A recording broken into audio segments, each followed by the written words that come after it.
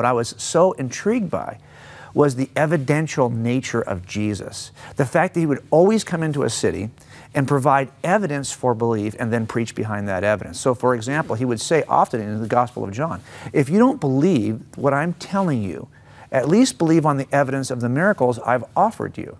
And then for 40 days with the apostles in the book of Acts chapter 1, he spends 40 days, it says in Acts 1 verses 2 and 3, giving the apostles additional proofs, many convincing proofs. And I'm thinking to myself, well, wait a minute, now you've just risen from the dead. Okay, how much more do I really need after the resurrection? But apparently he wanted to offer 40 more days of convincing proofs. Then, when it's time to select a replacement for Judas, they're in the upper room in Acts chapter 1. And how do they pick that guy? Well, they say, we need somebody who can testify as an eyewitness who saw everything from the baptism to the resurrection. We're looking for eyewitnesses. And it turns out, when they share the gospel throughout the entire book of Acts, they do it in the same way. They say, hey, you know what? The Old Testament predicted this stuff, and we saw Jesus rise from the dead with our own eyes. We're here to testify to the resurrection. The raw evidential nature of Christianity was so powerful. As a matter of fact, as a skeptic, who, you know, we might say to your son if he's having doubts, you might say, oh, well, you just need to trust more, you need to pray about it. That's not what Jesus did. When John had doubts, John the Baptist, and he sent his disciples to Jesus, and John's in captivity. And his disciples come and say, hey, John sent us, and he wants to know, are you the one? I'm sure Jesus at the time might have felt like, oh my gosh, really? Okay. What does he do? He doesn't go and tell the disciples, go back and have John pray about him. He needs to have deeper faith. No, he says, hang on a minute. He does miracles in front of John's disciples, and he says, go back and tell John what you saw. So Jesus clearly takes an evidential approach to belief. It's not belief in spite of evidence. It's not belief in lieu of evidence. It's trust because of the evidence. And this is what he always would say. And this is why you see this pattern of healings and preachings, where now my words have merit because you've seen who I am. You've seen what I can do. And that was very powerful to me as somebody who was a skeptic, who was an evidentialist, who wanted to, could never embrace a view that required me to turn off that part of my mind. And it turns out this is the one, or what, you know, this is really the theistic worldview that is verifiable or falsifiable based on whether or not this thing happened. Did the resurrection occur? And because it's an event that occurs in a fixed point in time in the past, like all of my cold cases, we can actually apply some of these techniques we use in cold cases to look at the resurrection. I'm wondering if this template for courtroom exam is a good place to start our investigation. Yeah, and I think there's a template that we typically use with eyewitnesses in courtrooms that does serve our purposes here. And what we ask are 4 simple things. Really, we have 14 questions in a jury setting, but there are 4 things they all boil down to. And they are, look, do we think the person was really even there to begin with? And can they be corroborated in some way? Do we have another witness talking about this or some other evidence at the scene?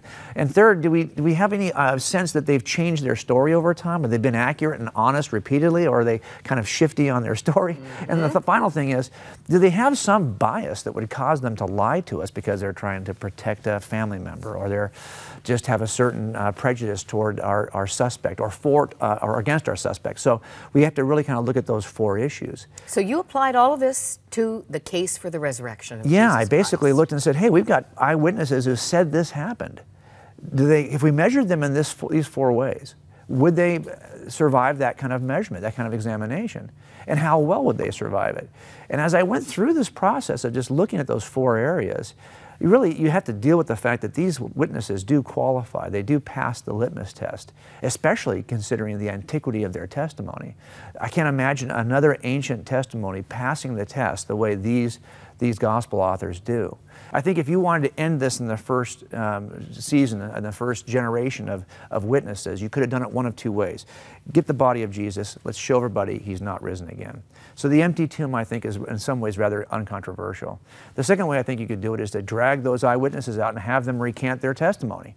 And we don't have any of that in the 1st century either. So I think we have just 3 or 4 bare minimal pieces of evidence in the room. Well, then I said, okay, well, in any death scene, you have 4 possibilities. Well, in this scene, there are a number of possible ways to explain those 4 pieces of evidence, the death and crucifixion crucifixion and death of Jesus, the empty tomb, transformation of witnesses, those are the bare minimals.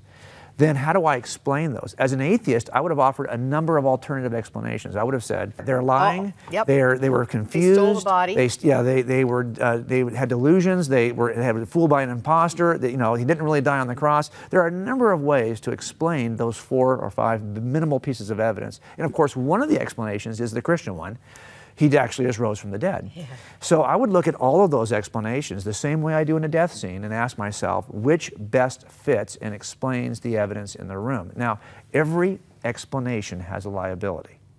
And every set of explanation, every case I've ever worked that we won and a jury decided in 3 hours he was guilty, even in those, there were liabilities on our case. The jurors That's not reasonable doubt. No, it's those are different. possible doubts. Okay. Different than reasonable doubts. And so all of us have possible doubts. And even there are some times when you have like 10 things that point to a same conclusion, and there's one outlying thing. And that's your case's liability.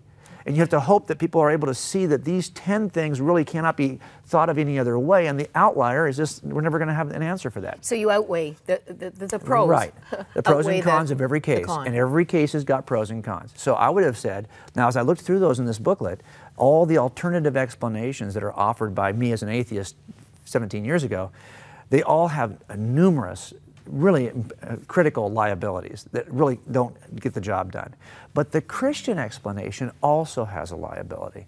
And the liability from our perspective as Christians is that we are offering a supernatural explanation. And if you're a philosophical naturalist, somebody who rejects the existence of a supernatural God, well, that's a liability you're not willing to cross. That's a liability that's a deal killer for you.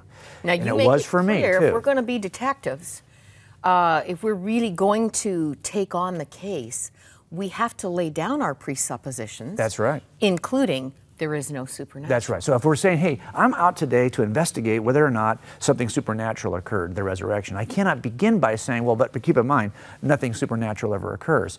If you do that, you've already kind of got your conclusion in hand before you go anywhere. And as a detective, that's happened to me before, where I thought I had a certain kind of crime scene, and I made that choice up front and wasted a week, 2 weeks, 3 weeks chasing a suspect who didn't exist because I was so determined to make this crime scene fit in my presupposition. So I would say here, if we're going to be honest and fair in examining the resurrection, we cannot begin with a presupposition against supernaturalism. And if you don't do that, it turns out that our explanation is by far the most reasonable and has the least number of liabilities.